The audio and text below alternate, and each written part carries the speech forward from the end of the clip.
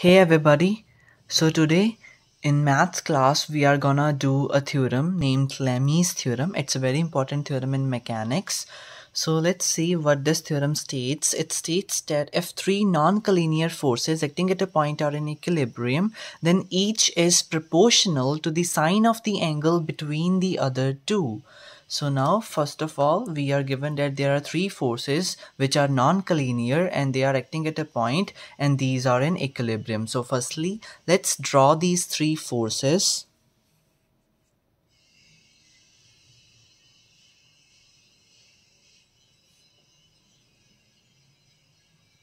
So let this force be P and this force be Q and this force be R. So these are the three forces that are acting at a point O, and these three forces are in equilibrium. So what do we need to prove?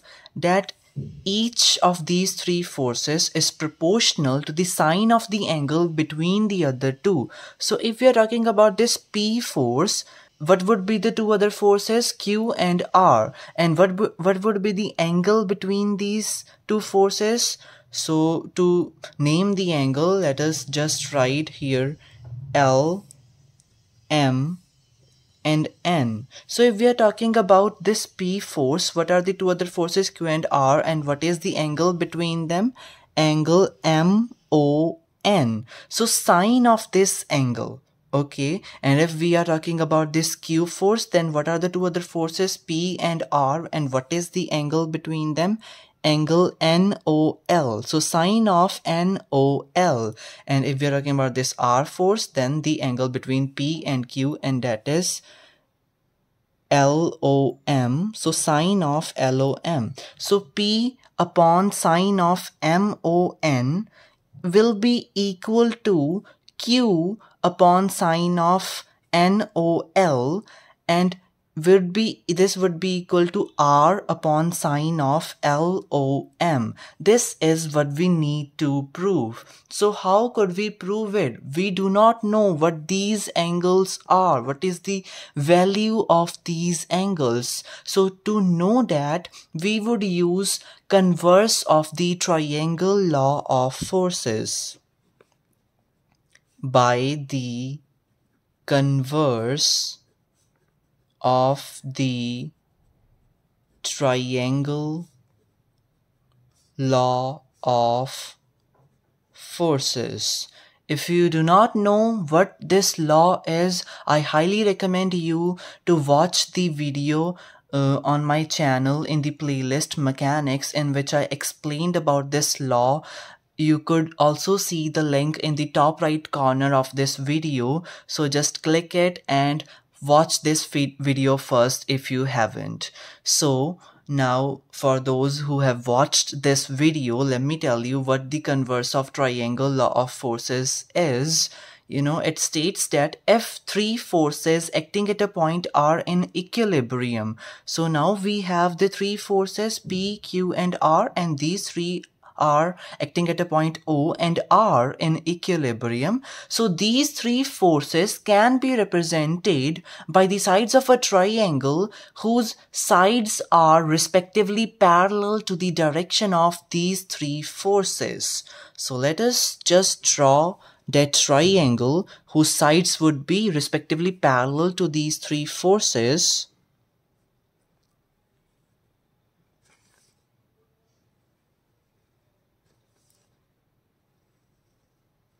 Let us name this triangle A, B, and C. Okay, so this is a triangle ABC, and this BC vector, it is parallel to the direction of the P force, and this CA vector, it is parallel to the direction of this Q force, and this AB vector, it is parallel to the direction of this R force. So this is a triangle. I wrote that Q, let me write R and P too. Why am I writing PQR? Because by the converse of the triangle law of forces, this is a triangle whose sides, are parallel to the direction of the forces. So I can write here PQR, because by this law, it states that these sides, these represent these forces, PQR. So that is why I have written P, Q and R here, because I used this converse of the triangle law of forces. So direction, we know that the BC vector direction, it's parallel to that of the P force. So if I am saying that this P force is represented by this BC side of the triangle ABC, what about its magnitude? It would simply be that the magnitude, of these three forces, P, Q, R, the sides of this triangle, these are proportional to the magnitude of these three forces. So let me just write it down. The sides of the triangle are proportional to the forces in magnitude.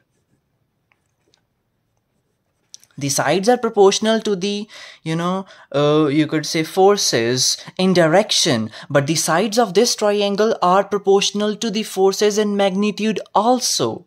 Okay, so what does the word proportional means? I also told you earlier, like P upon sine MON would be equal to Q upon sine NOL would be equal to R upon sine LOM, as we need to prove. But in case of here, as we have written that the sides of the triangle are proportional to the forces in magnitude. So what are the forces? B.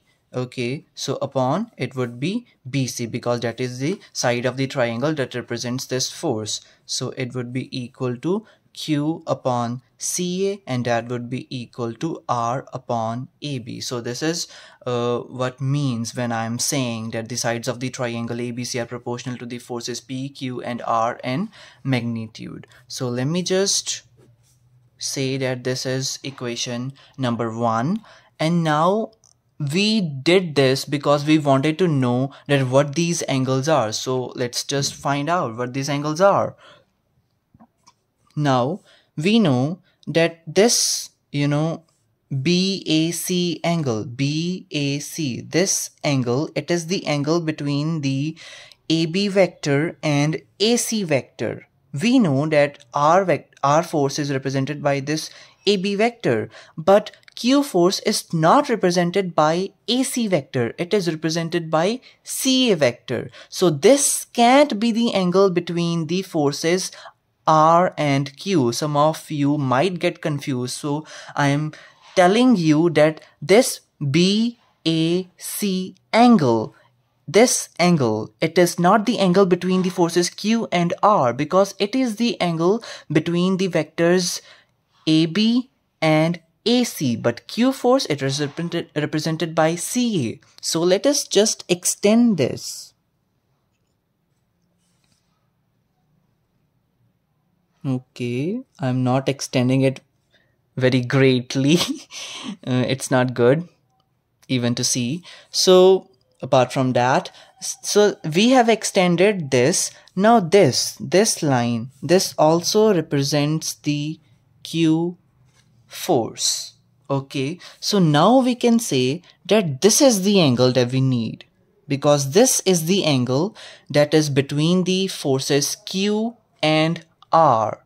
So if we are gonna say that this angle that is inside the triangle, this angle is A angle, so what would be the value of this angle? 180 degree minus A, because the sum of these two angles is equal to 180. So if this angle is A, this is 180 degree minus A due to the linear sum property. So Q and R forces, the angle between them is 180 degree minus A. So here is the Q force, here is the R force, here is the angle between them, angle MON, and what is its value? 180 degree minus A. Now similarly, we have this P force and we have this R force.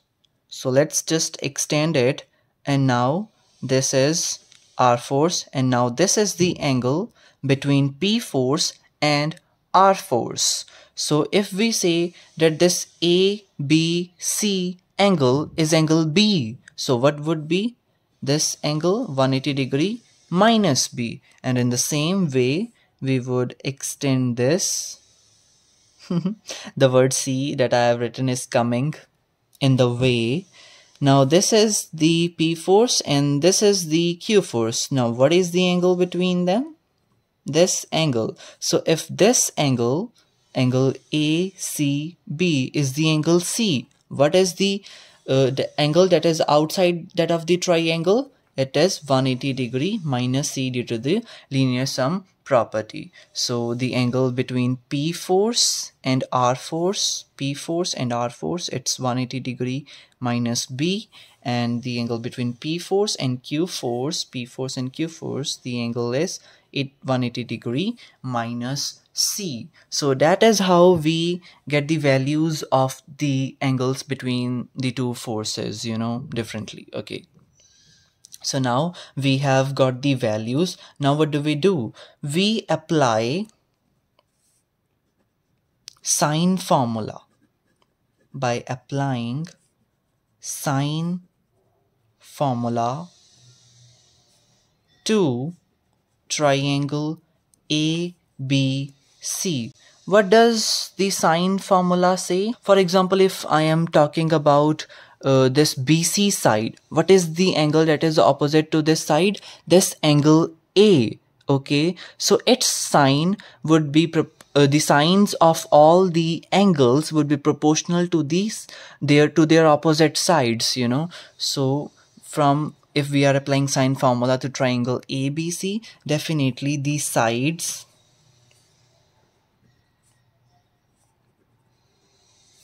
are proportional. Now BC, this is this side, and what's the angle that is opposite to it? Angle A.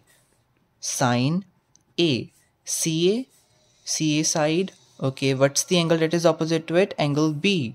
So sine of angle B, and similarly here sine of angle C. So let us just say that it is equation number 2. So we applied sine formula and we got BC upon sine A equal to CA upon sine B equal to AB upon sine C. This simply means that the BC, CA, AB sides are proportional to the sine A, sine B, sine C.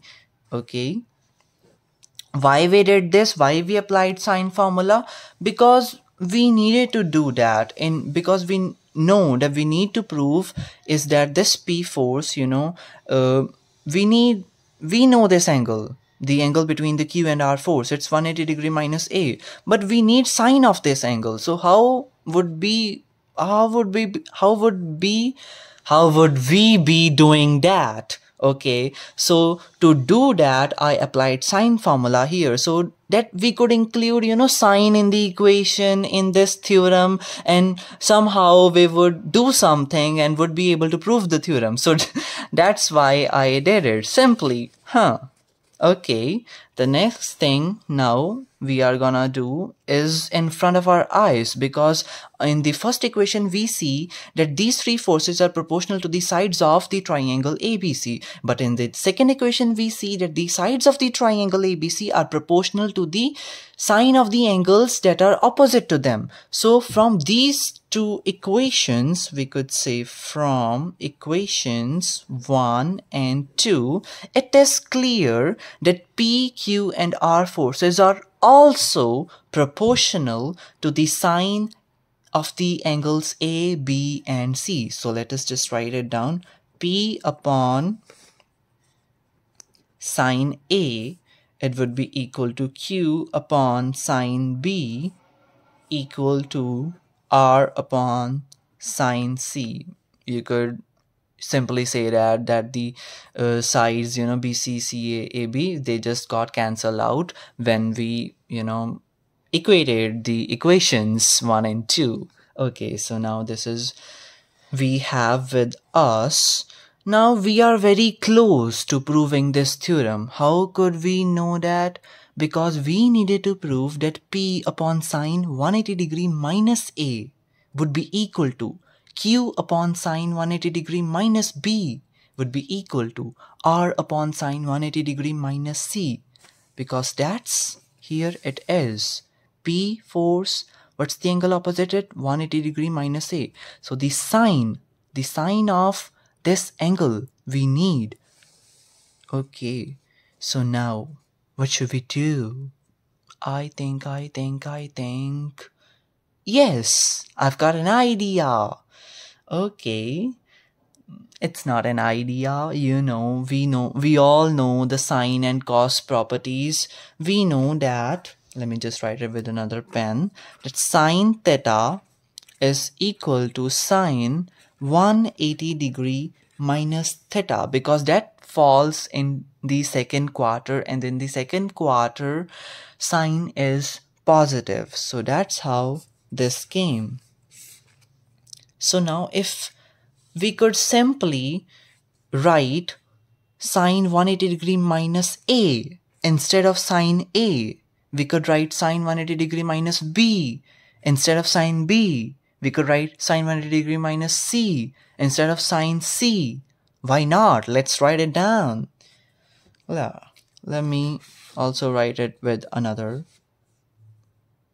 P upon sine 180 degree minus a would be equal to q upon sine 180 degree minus b would be equal to r upon sine 180 degree minus c. So that was the thing that we needed to prove, because this, this angle 180 degree minus a, what do we call it? MON. So this angle sine MON q upon sine 180 degree minus b. So this is the angle NOL. NOL. Sine, I forgot you. Why? 180 degree minus c. It's this LOM. Okay.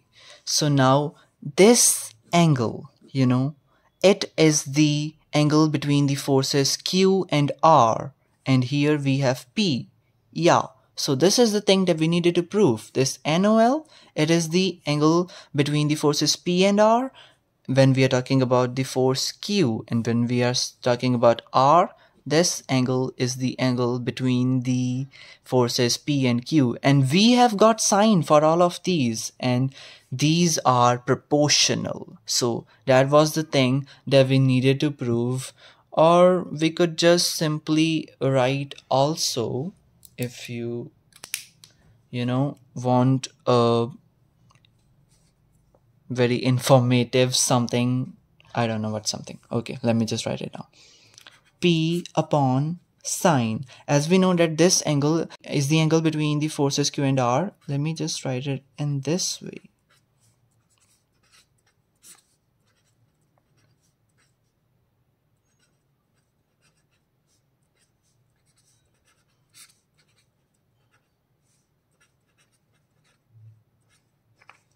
So nothing great I did, I just wrote this MON angle as bracket Q comma R. So to denote it that this is the sine of the angle, that is the angle between the forces Q and R. So I just did that. If you want to write it like this, you could also write it like this. So I think that I have proved the Lami's theorem, and you would also have understood how it has been proved. Sorry for all the distractions if I have distracted you, in between when doing this theorem. If you have any doubt, you can just simply ask me in the comment section. I think that's enough for today. Bye bye.